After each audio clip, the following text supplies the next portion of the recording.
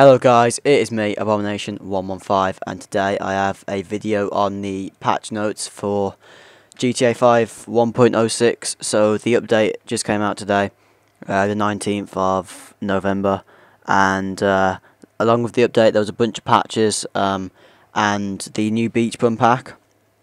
So the Beach Bum pack features new vehicles, clothing, stuff like that. Along with that, there's going to be 30 new jobs that you can do around the map. But I'll go into the Beach Bum pack later on. I'm going to make a separate video on that. But with the title update, I'm going to leave these patch notes in the description. So if you want to check them out, you can go and click on them. But there's been a lot of patch notes. So they fix an issue where the game would delete your personal vehicle if you have another player in it when you add a tracker in it and insurance. Fix an issue where players could become stuck on the aerial view when entering GTA Online with cloud servers down and having just launched a mini game. Fix an issue where the mission damaged goods would start even though it had previously been completed. Fixed an issue where under rare circumstances players couldn't claim back their personal vehicle in GTA Online. Fix an issue where under rare circumstances players were able to get the Class Sheriff SUV into Los Santos Customs and respray it, causing the menus to malfunction. Fixed an issue where players would occasionally get stuck after killing a pedestrian with a golf ball. Fixed an exploit where players could retain their personal vehicle after selling it at Los Santos Customs mod shop by transitioning back and forth between story mode and online. Correcting an exploit where players could repeatedly sell the Batty 801 to Los Santos Customs. So that was the bike glitch where people were using to get loads and loads and loads of money. Correcting an exploit where players were able to duplicate vehicles by accepting a mission while leaving a high-end garage.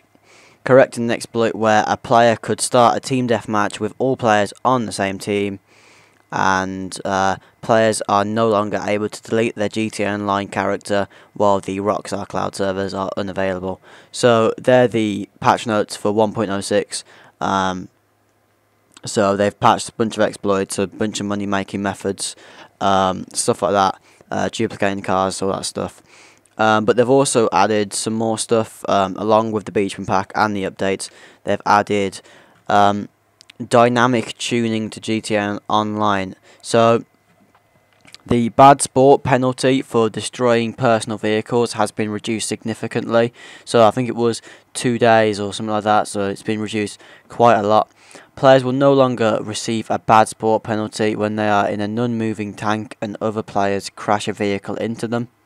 The GTA dollars and RP rewards for races, death matches and parachuting are now based on the average time they take to complete.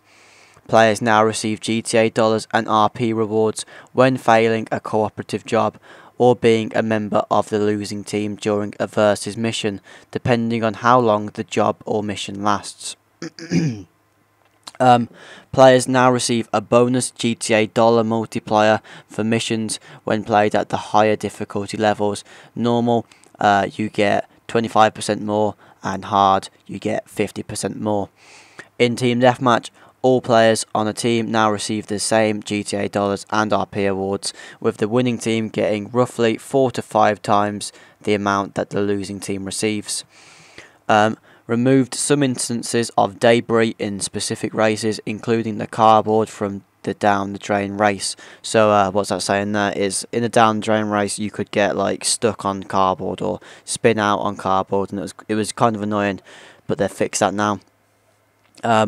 Deliveries from Pegasus have been reduced from $1,000 to $200. So whenever you go to call your tank, as I'm doing now, it would normally cost you $1,000, but that has been reduced to $200, which I think is a good sort of idea. So as you can see there, Rhino tank costs $200 to be delivered to me. Restricted cars and vehicles that have been added to the players' garages through exploits have been removed. This includes tanks, helicopters and police vehicles. So if I head over to my garage right now, you're going to see that if you haven't seen the videos on my channel, go and check them out. But you used to be able to get tanks and police vans and police cars and helicopters and laser jets and the whole fucking lot into your garage through exploits. And I had a tank and a riot van in there, and they're both gone now. If you keep watching, so that's the same one I was about to read out. The following vehicles have been added to the Southern Andreas Super Autos website in game: the BF Dune Buggy, the Canis Bodhi, the Karen Rebel, the Mai Batsu Sanchez 2, the Vapid Sadler, the Vapid Sand King SWB. Sorry if I pronounced any of those wrong. I couldn't really pronounce some of the names. And to eliminate any remaining vehicle loss issues, an additional automatic cloud save.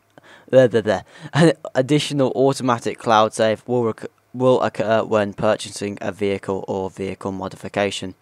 So that's all of the updates. Just one thing that wasn't removed during the update was that the alien buggy was not removed from people's garages, even though it was a modded car. All other modded cars, all glitch vehicles were removed, but the alien buggy was not, so I still have my alien buggy right here. As you can see, most of my cars have been removed, along with my adder, my Feltzer, stuff like that. Don't know why, but they're gone.